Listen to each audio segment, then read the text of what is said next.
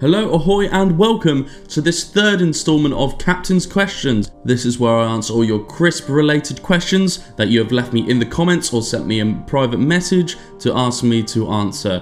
Now, I am the man in charge, Captain Crisps. So, let's start off with the first question, and it comes from Tim.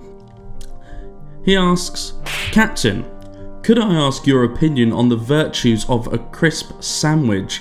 And which flavour might work well with a seeded farmhouse cob?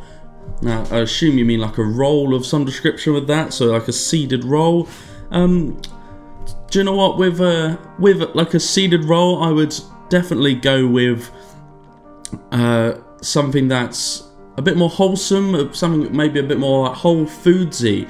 So maybe like a hummusy based crisp or something that's just a little bit not your run of the mill. So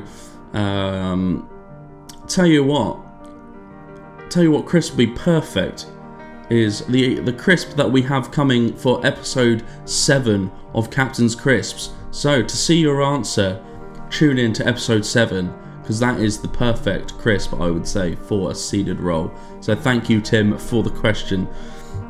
Our next question comes from Matt, and he asks, why is a Tennant's beer the best drink pairing for any packet of crisps?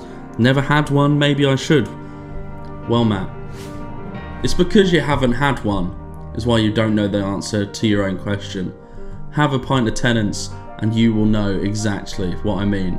And who knows, there might be a different drinks pairing at some point, but so far the Tennant's has pulled its weight every time. But yeah, get on it, drink some Tennant's, and you'll see exactly what I mean. So thank you, Matt, for the question. The next question comes from George, and he asks, would you rather never eat crisps again or only eat crisps for the rest of your life?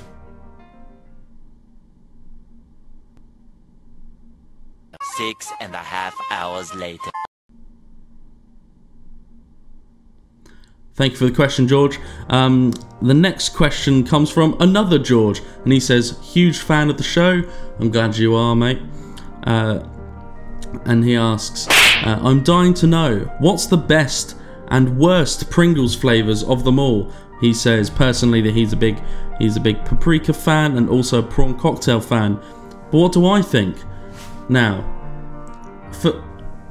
I personally, and I know this is controversial because I've had many conversations with many different colleagues and shipmates of mine, and I absolutely despise sour cream and onion Pringles.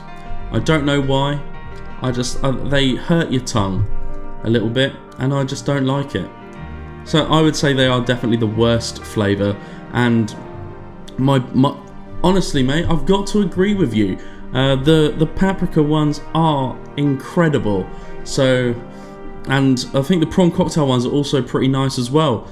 So yeah, I completely agree with you with your favourite flavours. So who knows, maybe they'll be on the show soon, maybe they won't be. Well, you'll just have to keep watching and wait and see.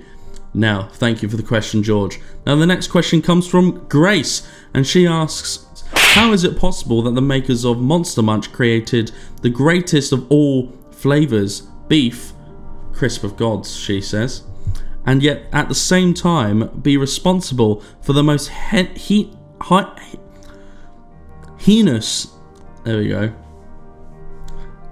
of crisp crimes, the abomination that is pickled onion flavour, which on the Monster Munch she says tastes like battery acid. Now the real question is, how do you know what battery acid tastes like? Because if you've been drinking that stuff, stop. We don't want that. We don't want any. Crisp eating is not a contact sport, and we want to eat crisps responsibly. But I have to disagree with you. I love a pickled onion. There's just something about it. It's the intense acidic flavour that I just love. So I personally don't think it's a crisp crime at all. But thank you for the question, and I'm glad you're enjoying the show. And the last question comes from a different Tim, and he asks, You're at the bar. The barman is pouring you a nice cool pint of Tennent's. Well done. You ask him, what crisps have you got that I could pair with my beverage?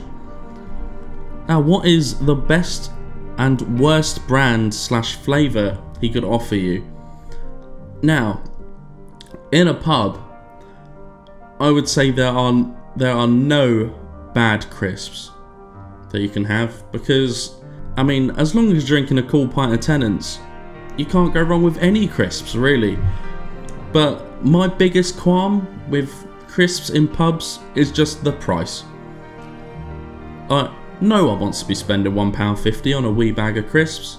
So, British pub industry, sort it out. Lower your crisp prices. We want to go back to those golden wonder days where they're about 30p for a packet of crisps in the pub. Now, I do like the artisan-y ones as well. They are quite tasty, but I just don't want to be paying £1.50 for a packet of crisps in a pub. So really, my answer to the question wouldn't really be anything to do with your question at all. It would be the cheaper, the better.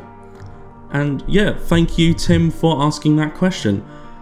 And there we are. We've come to the end of this Captain's Questions. Make sure that you like the video and potentially even share it with your friends. Make sure you've liked on the Facebook, Instagram and Twitter pages, and you're subscribed to the main YouTube page as well, where I give all of my full-length reviews. And also comment any more questions you've got and any crisp suggestions, because I'm always looking for more questions and of course more crisp suggestions. So yeah, thank you very much, and keep crunching.